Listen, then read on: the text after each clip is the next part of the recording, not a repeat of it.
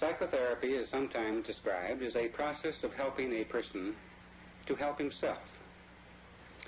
This film is the second in a series of 3 films designed to show how this process works with 3 different therapists. First, you've seen Dr. Carl Rogers, founder of client-centered therapy, at work with Gloria, our real live patient.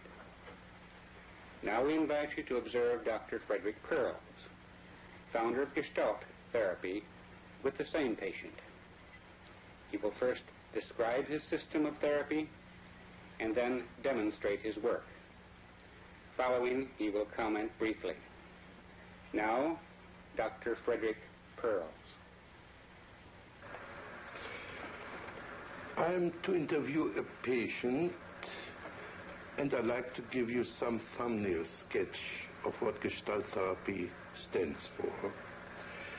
Gestalt therapy is working on an equation: awareness equal present time equal reality. In contrast to depth psychology, we try to get hold of the obvious, of the surface, of the situation in which we find ourselves, and to develop the emerging Gestalt strictly on the I and thou, here and now basis. Any escape into the future or the past is examined as a likely resistance against the ongoing encounter. Modern man has alienated, given up so much of his potential that his ability to cope with his existence becomes badly impoverished. My aim is this: the patient should recover his lost potential. He should integrate the conflicting polarities, understand the difference between game playing, especially the playing of verbal games, on the one hand, and of genuine, authentic, confident behavior on the other. The civil war of inner conflicts weakens the efficiency and comfort of the patient, but every bit of integration will strengthen it. Now, in the safe emergency of the therapeutic situation, I repeat, in the safe emergency of the therapeutic situation, the patient begins to take risks and to transform his energies from manipulating the environment for support into developing greater self-support, that is, reliance on his own resources.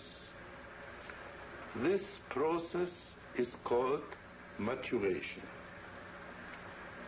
Once the patient has learned to stand on his own feet, emotionally, intellectually, and economically, his need for therapy will collapse. He will wake up from the nightmare of his existence. The basic technique is this: not to explain things to the patient, but to provide the patient with opportunities to understand and to discover himself. For this purpose, I manipulate and frustrate the patient in such a way that he's confronting himself. In this process, he identifies with his lost potential, for instance, through assimilating his projections by acting out the alien parts of himself. Principally, I consider any interpretation to be a therapeutic mistake, as this would imply that the therapist understands the patient better than the patient himself, takes away from the patient the chance of discovering himself by himself, and prevents him from finding out his own values and style. On the other hand, I disregard most of the content of what the patient says and concentrate most on the non-verbal level, as this is the only one which is less subject to self-deception than his verbal pseudo-self-expression. On the non-verbal level, the relevant Gestalt will always emerge and can be dealt with in the here and now.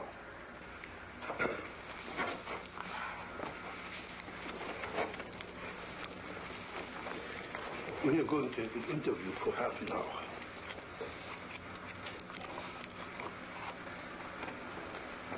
Right away, I'm scared. You say you're scared, but you're smiling. I don't understand how one can be scared and smile at the same time.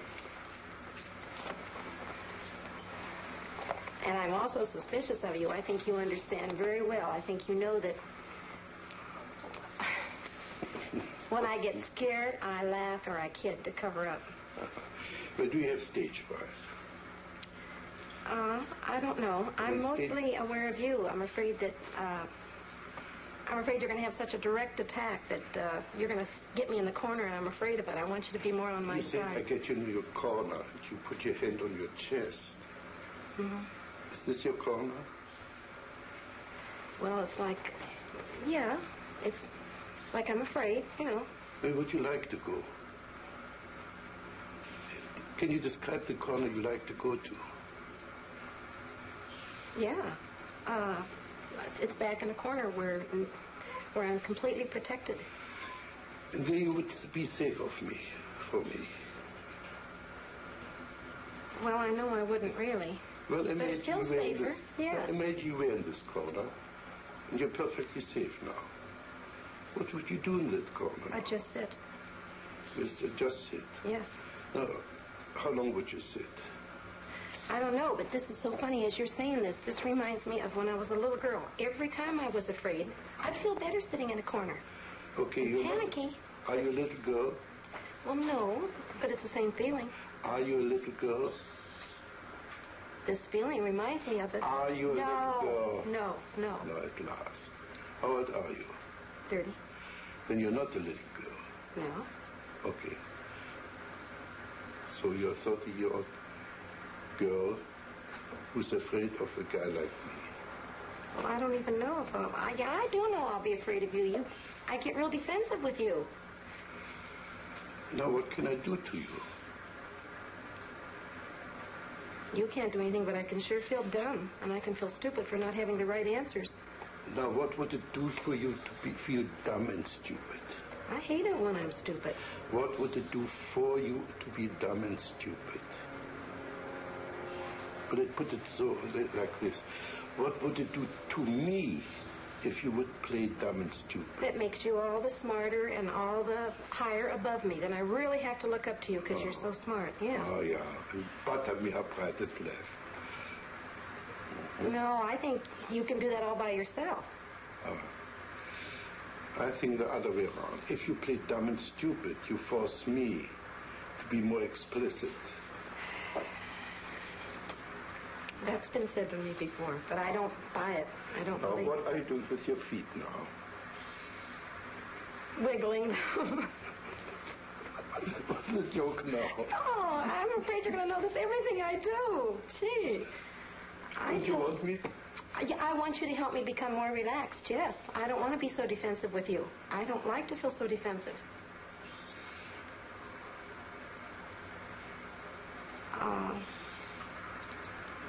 You're acting like you're treating me as if I'm stronger than I am, and I want you to protect me more and be nicer to me. Are you aware of your smile? You don't believe a word what you say. I do too, but I know you're going to pick on me for it. Sure, you're bluff, you're phony. Do you believe, you're meaning that seriously? Yeah. If you say you're afraid and you laugh and you giggle and you squirm, it's phony. You put in a performance for me. Oh, I resent that very much.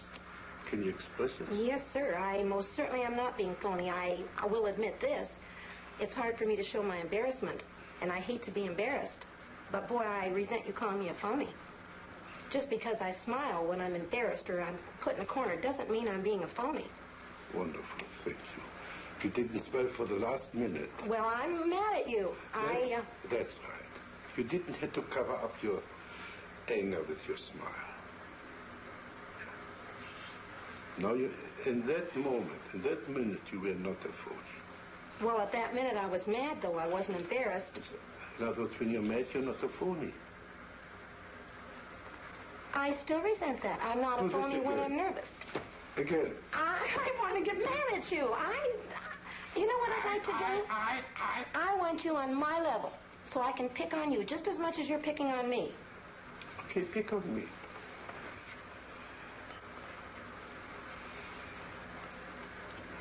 I have to wait till you say something that I can pick on, but... What does this mean? Can you develop this movement? I can't find words. I want to... Develop this, as if you were dancing.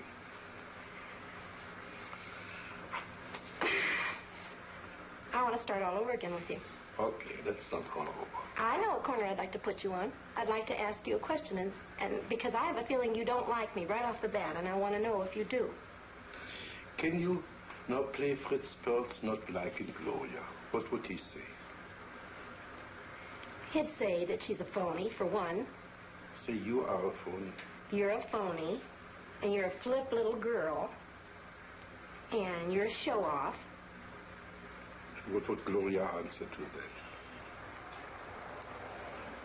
that? I know what I'd answer. I'd say I think you are too. No, say, tell this to me. Tell me what a phony I am. Well, Say, Fritz, you're phony. Well, phony's not quite the right word, but it's more like a show-off. A show-off. Like you know all the answers. Yeah. And I want you to be more human, and that doesn't seem very human to me. To know all the answers is not very human. Yeah, to right away find out how I'm kicking my feet, and why am I doing like this? Why are you doing like that? Oh, dear, I've got eyes. I can see you're kicking your feet. I don't need a scientific computer to see that you're kicking your feet. What's big about that? You don't need to be wise to see that you're kicking your feet. I know, but it seems like you're trying to find some reason for it. I don't. It's your imagination. Okay, I know what I'd like from you. Can I tell you what I'd like from you? Yeah. I'd like you to be aware that I'm kicking my feet, and to be aware that I'm giggling when I'm really nervous, and accept it instead of putting me on the defense of having to explain it. I don't want to have to explain why I'm doing these things. Did I ask you to explain it? You said, why am I? Or what am I doing? No. Well, what am I doing, you said. That's right, kicking your feet. I didn't ask you to explain it. It's your imagination. That's not this Fritz, it's the Fritz of your imagination. It's a big difference.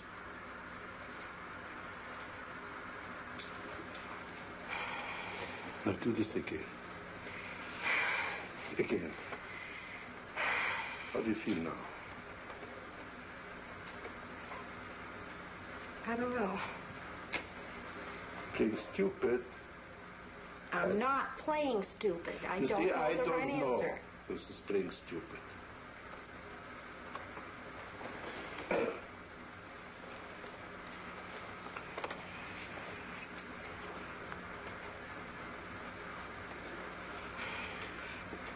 You did something with your hair there. Is by any chance something in my hair what you object to? No. No. Okay. No, but your hair and your features go along with the feeling I had about you earlier. I had a feeling I could be afraid of you. And you're the type of person that seems like you demand so much respect, and you're... Please play Fritz. I demand so much respect. Play this Fritz you just saw. Well, you know how smart I am. I know more about psychology than you do, Gloria. So anything I say, of course, is right. Can you say the same as Gloria? Something similar as Gloria? What's the same act as Gloria? I demand respect because... I don't know. You don't No, know. I don't. I identify it with my father, but not me. I don't feel I demand respect. You don't demand respect. No. Sure enough. As a matter of fact, I'd like more. I'd like you to respect me more. Now you see, so you demand respect. All right, yes. Yes, as a matter of fact, if I could demand respect from you, I would. But do it. Who's preventing you except yourself? Because I feel if I get myself out on the corner, you're going to let me just drown. You're not going to help me one bit, and I know that I can't quite come up to standards with you. What should I do when you're in the corner? Encourage me to come out. Ah, you don't have enough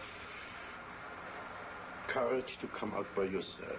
You need somebody pull little mamsel in distress out of a corner. Yes. So anytime you want somebody to pay attention to you, you crawl into a corner and wait till the rescuer comes. Yes, that's exactly what I'd like. And this is what I call phony.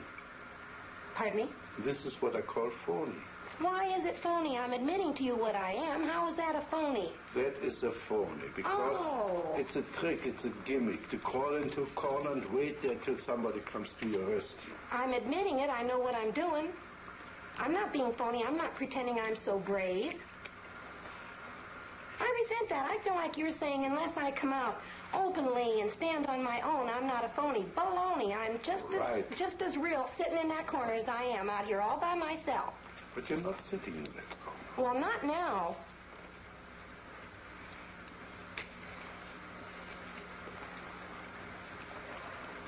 And besides that, it's like passing judgment when you call me phony. I just hate that anyway. Now we're getting somewhere. I call anybody phony who puts on an act. And if you like somebody and you want to meet this person, to go to this person, tell him, I would like to meet you, I would call not phony. But if you coyishly go into that corner, waiting to be rescued, this I call phony. This I call phony. And I still think you're judgmental. You know what, I have a feeling? You've never felt this way in your life. You feel so secure that you don't have to feel. Anybody that does something like this, you're going to pass judgment on their being a phony. Well, I resent it. Good. Now play Fritz passing judgment. You are. You're sitting up there in your big old Fritz, chair. I am Fritz. I pass judgment. Pass judgment on me now. I don't feel close to you at all, Dr. Perls. I feel that's phony. I feel like you're playing one big game. Right. Sure, we're playing games, but in spite of the games, I think I've touched you now and then. I think I hurt you when I called you a phony. Well, of course you did. And I think I hit a bullseye. That's why you feel hurt.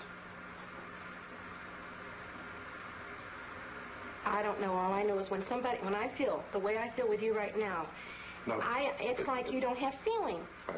Now, exaggerate this. What you just did. That's it. Now, talk to me like this. I can't. I want to laugh. I'd like you to be younger than me so I could really scold you. How old must I be? My age, 30. Good, I'm 30 now. Imagine I'm 30. And now you're scolding. Okay, don't be so cocksure yourself. Don't think you're so doggone smart. Don't act so proud because you've never been in the corner. I think you can be just as big a phony parading around like you're so damn smart and you know all the answers as much as me sitting in my corner.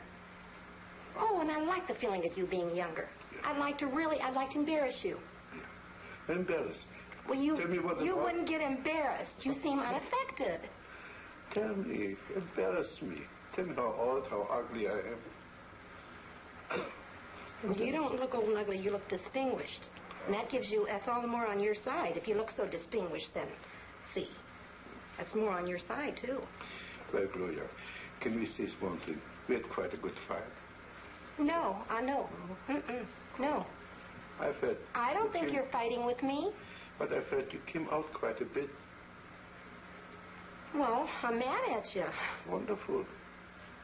But you seem so detached. You don't even seem to care that I'm mad at you. I feel like you're not recognizing me at all, Dr. Perls, not a bit. This is quite true.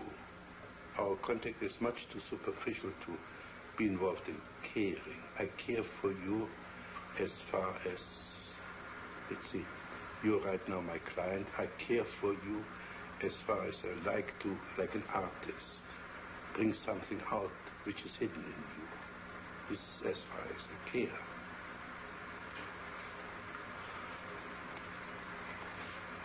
Well, I'd like you to I'd like to feel that there's some, it's frustrating. If I were to leave you right now and not see you again, it would frustrate me to feel like there hadn't been more contact. I feel completely out of contact with you.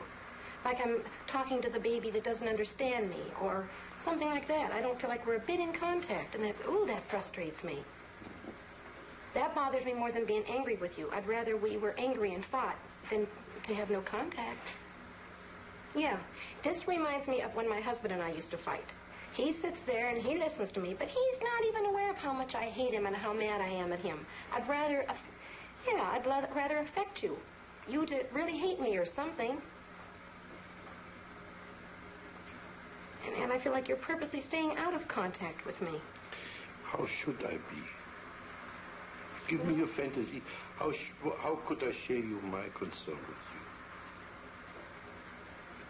I can't say in words. I know the feeling I'd see on you, but I can't say. It's just a feeling like, I don't know. It's like I want you to respect me more as a human being, that I've got feelings. Now we come back to the beginning. So you want respect. Yes, I do. I do. See. This is a different kind of respect than I meant the first time. But you need respect. Yes. I respect you so much as a human being that I refuse to accept the phony part of yourself and address myself to the genuine part. Right now, the last few minutes, you were wonderfully genuine. You were not playing anymore. I could see you were really hurting. Well, I don't feel I've got a right when I don't like somebody or I disagree with somebody's doing. If I should respect them, if they're above me, they're superior to me, I don't feel I've got a right to really, really tell you how mad I am at you. That's rubbish. You're not jacketing. You're getting back to your safe corner. Well, that's the way it feels. That's what the safe corner feels like to me. Now go back to your safe corner. Because we have to part very soon. You stayed in your safe corner. You came out for a moment. You nearly met me. You could get a little bit angry with me. Now go back to your safety. I feel like you're telling me the only way you respect me as a human being if I'm aggressive and forceful and strong. I feel like you couldn't even accept I'd be scared to death to cry in front of you. I feel like you'd laugh at me and call me a phony. I feel like you don't accept my weak side only when I'm yelling back at you or hollering at you. You mustn't cry in my presence. Well, I wouldn't even give you the satisfaction. Say this again. No. Say this again. I try not to. I try not to cry in front of you or show my weak spot for fear you'd jump on me again. Are you aware that your eyes are moist? I'm aware that I feel more choky, yes. I feel that. Could you choke me? Pretend, but not for real. Why not for real? Well, because I don't hate you that much. No, you want to choke my tears back. You want me to choke you so you wouldn't cry? If I'd like to choke you, it would be to make you cry. I'd like to see you weak. I'd like to see you hurt and vulnerable. What would this do for you? Make me feel like I'd have more of a right to be hurt and you wouldn't jump on me so quick. Would you jump on me if I would cry? No. Mm-mm. But I would jump on you if you would cry. You're sure of this? No, I'm not sure of it. What would you like me to do if you were to cry? You're smiling something off. Well, because I got two feelings. I was going to say I'd want you to love me and hug me, but then I thought, no, I don't want to. What's your objection? I'd be scared to be too close to you.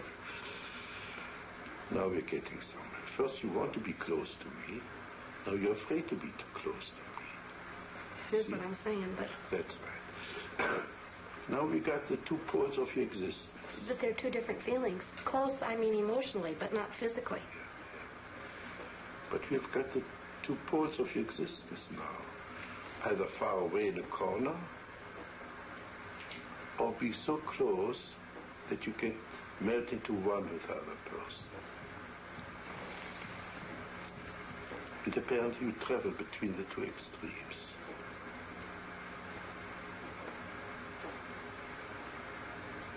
I do. You know what I'm thinking? When I am really hurt and really upset about something, and I want someone to love me, like my girlfriend will do it a lot, and she'll come up to hug me, I don't want it. Exactly. See? That's what I'm talking about. You cannot sustain contact. Okay, this is garbage. What are you afraid if you were too close to your girlfriend, if you let her hug you? The only thing I'm aware of is, like when I perspire, it embarrasses me that she'd feel how wet I am, and that she'd hold my body up close, and I don't know. Just... Are you aware of your facial expression, the kind of disgust? Yes. Yes, I am. Do this more, please. It's icky. It's just icky. I can just feel what it is. I don't like it. Can you say this to me, Fritz? You're icky.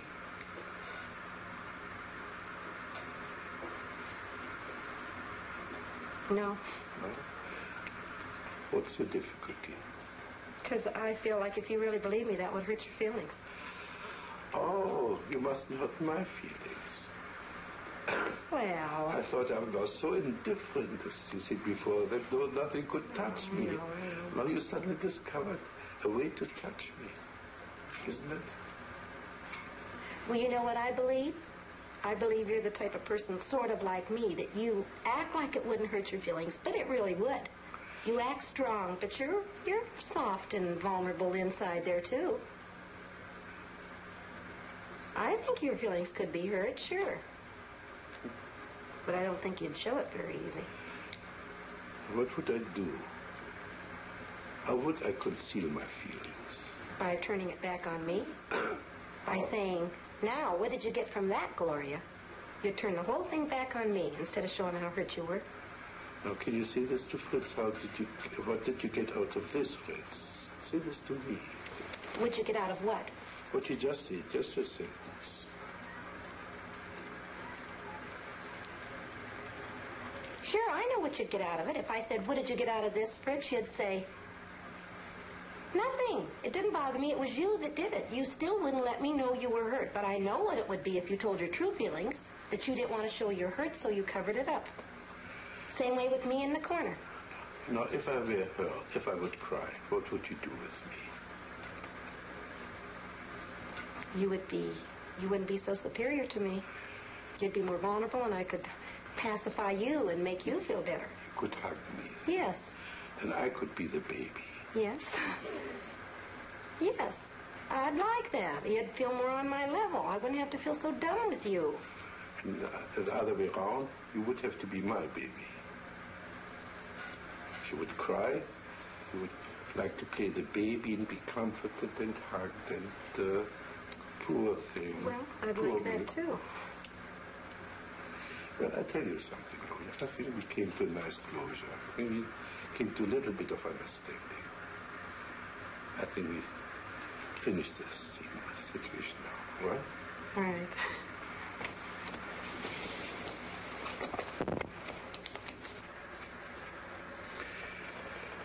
The demonstration was, in my opinion, quite successful and consistent with my theoretical outlook. The avoidance of the genuine encounter manifested itself in three ways. The patient was first taking control by putting on a smiling, sophisticated, phony mask of oscillating between a pretense of being frightened and yet at the same time having me figured out, thus being or believing to be fully in control of the situation. Secondly, she was withdrawing by fantasizing of hiding in a corner. Thirdly, she was blocking the real encounter of melting through crying, which then would have been the real emotional meaning of this meeting. The patient was capable of identifying herself with several fantasies she had projected onto me. This was especially evident with regard to her initial denial for a need to be respected. The need for environmental support started to come out besides her need to get respected. It was verbalized in a wish to be cared for, rescued from the corner, and so on. I broke off the session when the first tears began to appear. She began to play the role of the lonely child and apparently wanted to be hugged and comforted. But here too the assimilation of her projection began to work, and she began to experience holding me like a baby. Apart from assisting her and assimilating her in some projections, the main therapeutic factor was to show her the inconsistency of her verbal and non-verbal behavior. For instance, saying that she was frightened and smiling at the same time. A frightened person does not smile. Where I failed was in the direction of her embarrassment. This embarrassment was protected by her brazenness and anger. To get to her existential embarrassment, we would have to work through and eliminate the phoniness, that is the ease with which we can superficially assume any role that is required for a specific situation. This pseudo-adaptation is her way of coping with life. This is about what I got out of this session.